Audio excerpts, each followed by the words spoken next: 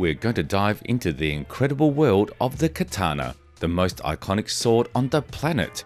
You've probably seen it in action in games and movies like Cyberpunk or Kill Bill, but as often happens in the magical realm of cinema, directors tend to sprinkle a little extra pixie dust on objects to make them appear way more awesome than they are.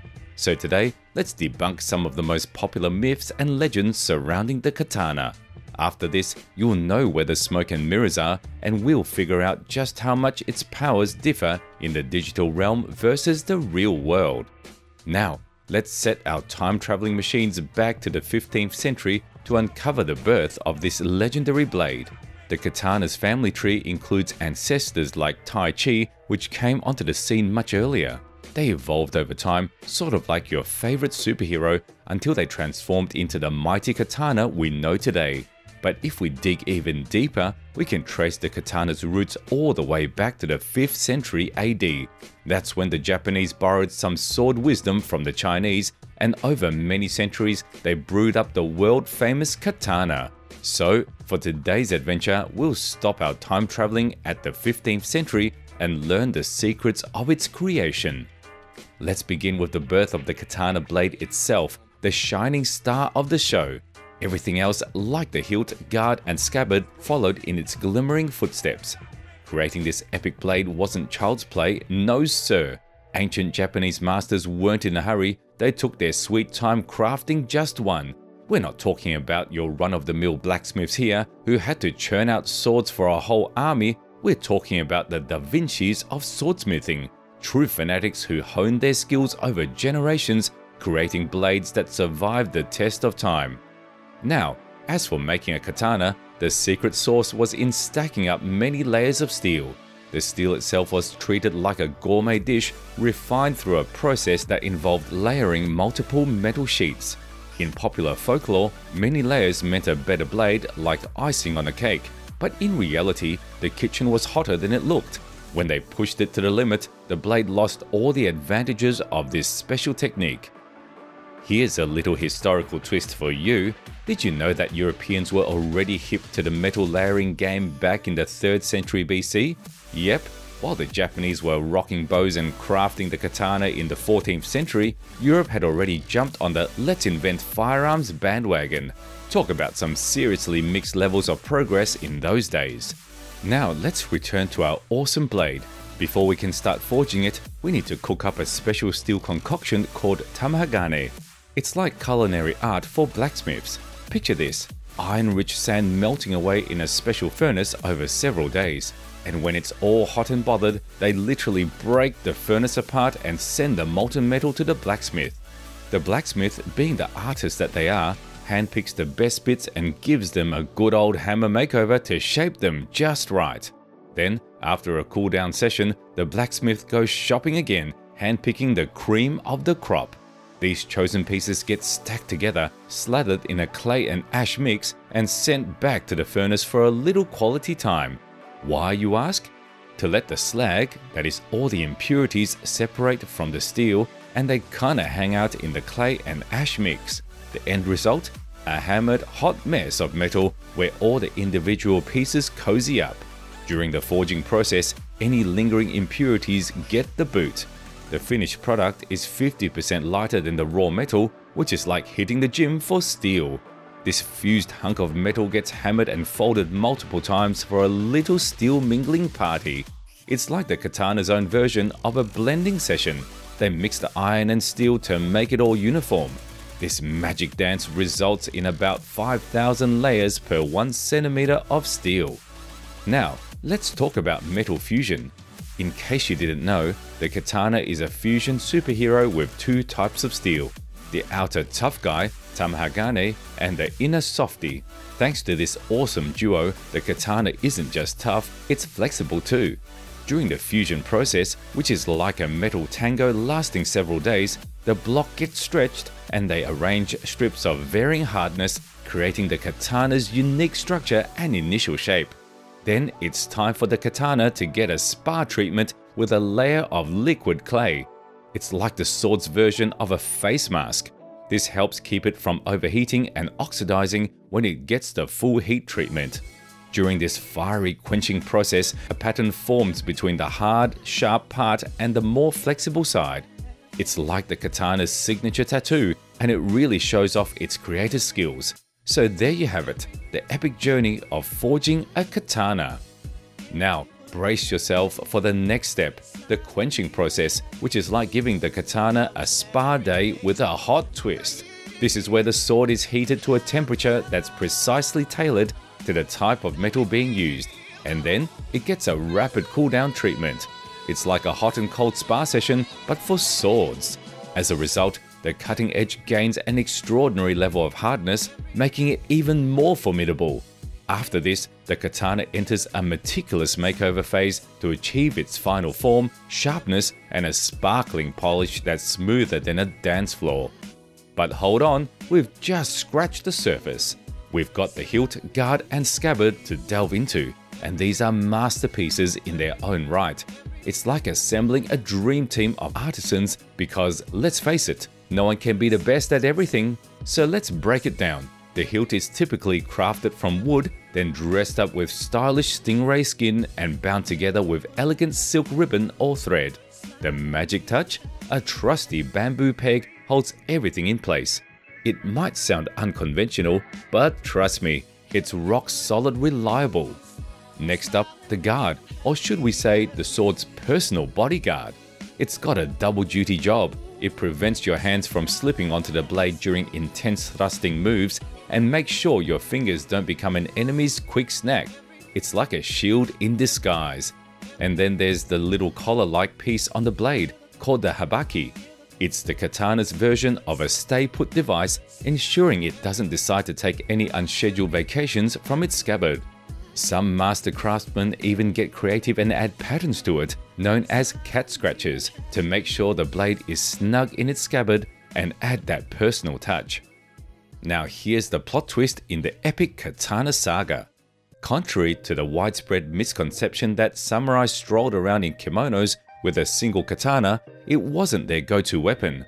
In reality, samurai were decked out in heavy armor and had a thing for horseback riding, as their armor weighed a whopping 25 kilograms or around 55 pounds. Their weapon of choice? The bow. Yes, that's right, the katana was more like their trusty sidekick for self-defense. But wait, there's more. In addition to the katana, they had a shorter blade called the wakizashi, which measured around 70 to 80 centimeters or around 2.5 feet. By the way, the katana itself came in at 90 to 100 centimeters, so the size gap isn't all that colossal. The wakizashi came in handy in tight spots or for the final flourish when the chips were down. Unlike the katana, samurai practically had their wakizashi by their side 24/7 for self-defense. Both these blades hung on the left side for easy right-handed access because in Japan, being a lefty was a big no-no. It was strictly off-limits. This is why all these blades were tailor-made for right-handed warriors. And if you think that's all, there's more to the wakizashi story. It boasted a handy cord called sageo. Samurai could use the cord to tie up their opponent's hands and stage a successful capture. Now, when it came to real combat with the katana, it was pretty straightforward. Either you wielded it with both hands and thrust at your opponent, especially when they were armored because, let's face it, slashing armor doesn't make a dent, or after a dramatic crossing of blades, you'd wrench the sword away from your adversary, trip them to the ground, and wrap things up with a dazzling finish using the wakizashi.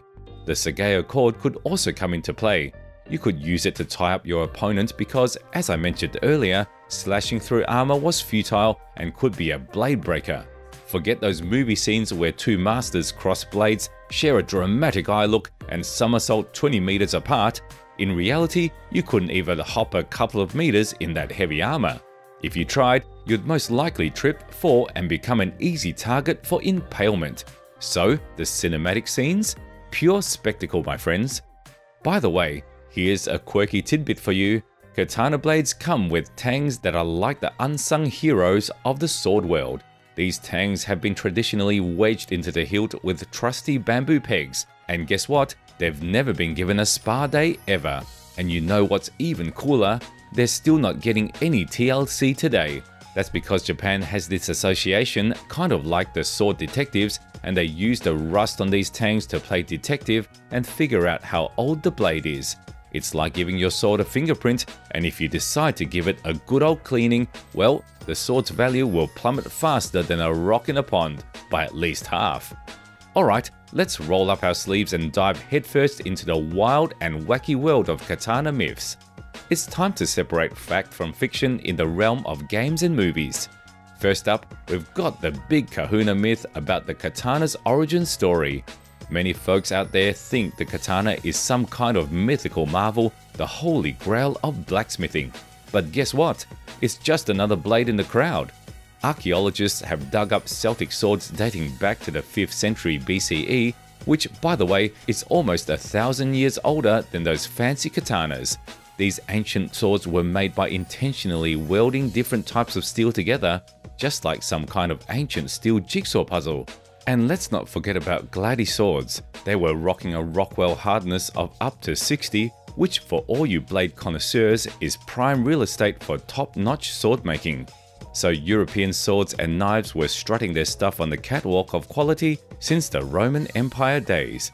As I mentioned before, while the Japanese were still chasing butterflies with their swords, the Europeans had already moved on to playing with firearms. Now, here comes the next myth, a real showstopper. The samurai taking on bullets with their trusty katanas. You've probably seen this in movies. Our fearless hero swings the katana like it's no big deal, and somehow bullets magically veer away. But let's break it down. Bullets are like speedsters in the air, and they pack a punch in the kinetic energy department. First of all, ain't nobody got reflexes quick enough to pull off such a stunt. When you hear that gunshot, the bullet's already thrown the party and moved on, like a ninja in the night. No chance to bat it away, my friend. And as for the kinetic energy, picture this. Take a metal rod, give it to a buddy, and have them whack it as hard as they can with another rod. Boom! That's what a bullet colliding with a sword feels like, and it's not a tea party. Even if the hardness of the katana matches the bullet's hardness, it'll do a limbo dance, not a deflection. So, all these movie scenes are pure make-believe and about as realistic as unicorns in your backyard. And now for the final myth, where someone sliced a person into multiple parts with a katana, which is physically impossible, then within a couple of seconds sheathed it, and only upon the blade's full return to its scabbard, the person's body conveniently fell apart into many pieces. This myth is a fusion of several falsehoods. First, there's the part where someone sliced another into several pieces in a couple of quick strikes, and then the notion that the body breaks apart a few seconds later. To give you an idea of how challenging it is to slice human flesh, complete with bones, into multiple parts with just a few strikes, try buying a chicken, sharpening a regular knife, not one designed for bone chopping, and attempt to slice it into 3 parts with just 3 strikes.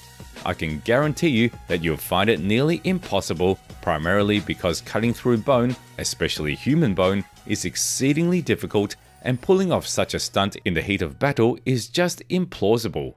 As for the second part of the myth, where the body falls apart into pieces after a certain amount of time, take any object, a knife, and attempt to cut it at least 3 parts in such a way that they only slide apart after a couple of seconds. In movies, it's depicted as if the enemy was sliced apart so rapidly that the person remained alive for a few seconds, watching their body disintegrate.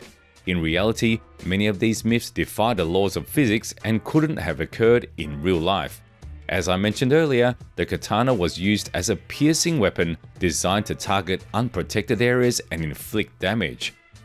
The katana is a weapon with centuries-old traditions and a rich history deserving of respect. However, to claim it as the ultimate sword would be a stretch.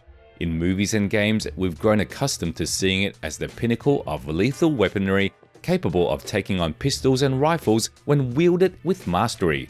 But in practice, it turns out to be a secondary weapon, used not for slicing enemies, but for piercing unprotected spots. If you enjoyed this video, be sure to hit that like button and subscribe to the channel. There's more fascinating content coming your way.